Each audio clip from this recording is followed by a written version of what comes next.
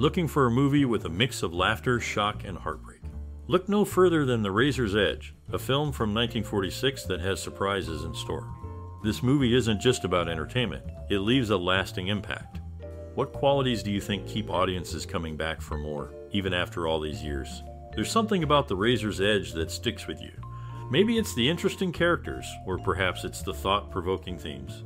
Whatever it is, the movie has a way of leaving a mark.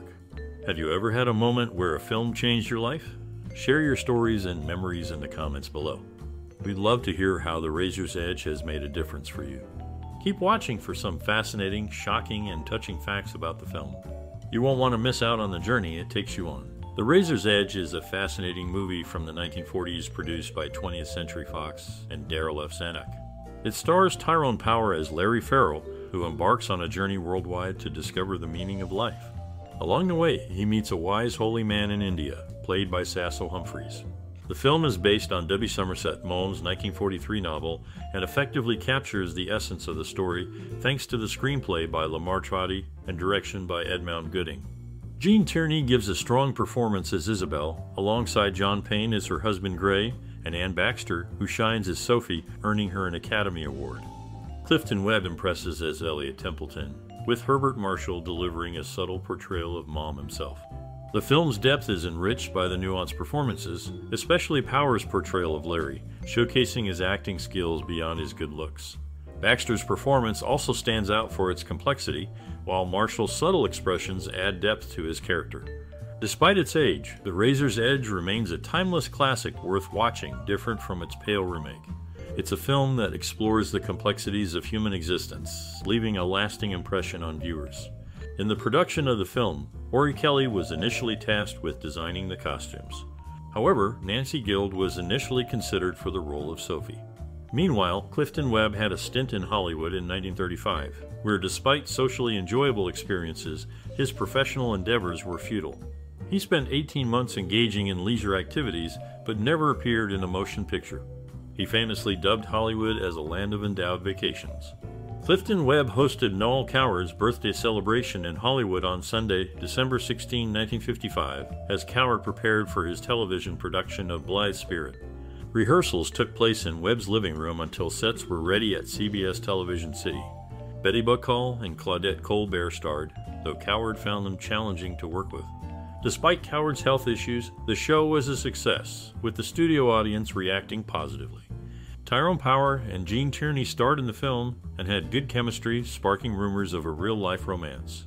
However, Tierney was seeing John F. Kennedy, which Power respected after Tierney clarified. Tierney's husband, Oleg Cassini, also worked on the film, but there was no tension between them despite their impending divorce. The film was the only Best Picture Oscar nominee that year to also be nominated for Best Art Direction. In 1946, a significant cinematic piece titled The Razor's Edge emerged, featuring Anne Baxter and marking Mary Brewer's debut. Notably, Baxter, born in Indiana, shared the screen with Charlton Heston in later films like The Ten Commandments and Three Violent People. Heston, her co-star, hailed from Indiana's western neighbor, Illinois, and was born 4 months after Baxter. A noteworthy inclusion in the cast was Elsa Lanchester, who contributed to 7 Oscar Best Picture nominees, showcasing her versatility in films like The Private Life of Henry Roman VIII, David Copperfield, and The Razor's Edge in 1946. Her cinematic journey continued with roles in films such as The Bishop's Wife, Witness for the Prosecution, and Mary Poppins. These facts provide a glimpse into the collaborative efforts and diverse backgrounds of the cast in shaping the narrative of The Razor's Edge. Each actor brought their unique experiences to the film, contributing to its depth and resonance in the world of cinema. In the 1930s, Fritz Kortner faced strong criticism from the National Socialists in Germany. They attacked him in a newspaper run by Goebbels, blaming him for being Jewish. Because of this hostility, Kortner left Vienna and moved to London, then settled in New York in 1937. 4 years later, he moved to Hollywood. Around the early 1950s, Anne Baxter wanted to revive her career. She left 20th Century Fox and changed her appearance to become a glamorous blonde actress, posing for attention-grabbing photos. This daring move brought her publicity and led to roles in glamorous movies. In a different context, Jeff Rector portrayed Herbert Marshall in an episode of the FX series in 2017, showing Marshall's lasting influence even in modern depictions. These different paths are part of Hollywood's history. Each person adds something unique to the story. The movie The Razor's Edge, although not mentioned directly, provides the background for these stories.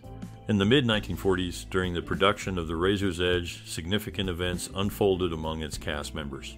Jean Tierney, during her sole appearance at the Hollywood Canteen, contracted rubella, leading to the birth of her first daughter with intellectual disabilities.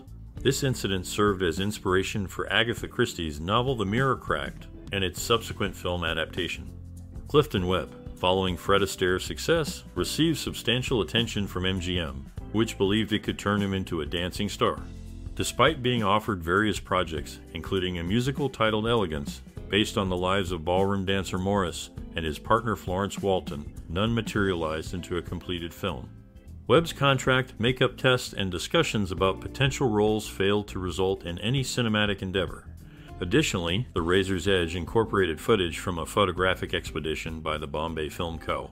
in the Himalayan mountains as reported in a July 1946 issue of Hollywood Reporter. These behind-the-scenes occurrences shed light on the complexities surrounding the production of the 1946 film. In the world of movies, The Razor's Edge from 1946 stands out. It stars John Payne, known for his roles in film noir. Payne's performance adds depth to the story, fitting well with the style of the movie. During filming, there's a crucial scene in the hospital that deeply affected Anne Baxter. This scene reminded her of losing her 3-year-old brother when she was young. She poured genuine emotion into it, considering it the highlight of her career even years later. Elsa Lanchester, another important actor in the movie, is discussed in her biography. Her role adds complexity to the film, making the storytelling richer. In short, The Razor's Edge showcases the talent and emotional depth of its cast, especially John Payne and Anne Baxter. The mix of personal stories and movie magic creates a timeless narrative. In 1946, a movie starring Anne Baxter became famous in the film world. She's known for her roles in many big movies like The Pied Piper and The Magnificent Ambersons. But it was in 1946 that she really stood out. At the 19 Academy Awards on March 13, 1947, Anne Baxter won an Academy Award for Best Supporting Actress for her part in The Razor's Edge. This was a big deal because she was the only nominee in that category from a movie nominated for Best Picture that year.